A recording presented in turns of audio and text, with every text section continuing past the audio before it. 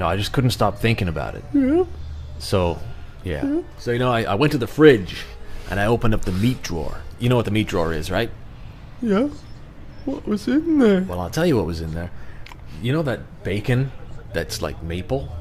It's got maple flavor. The maple kind, yeah. Yeah, so Yeah. I took that out and I thought, Yeah. I know who would like that.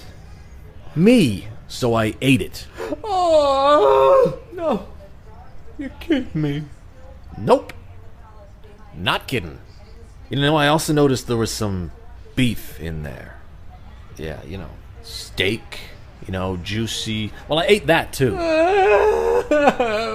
But I went back to the fridge just a few minutes ago, and I put something together really special. You're gonna love this one. I took some chicken. Yeah. I put some cheese on it, and I covered it with what? Covered it with cat treats. Yeah. Then guess what? What? I gave it to the cat.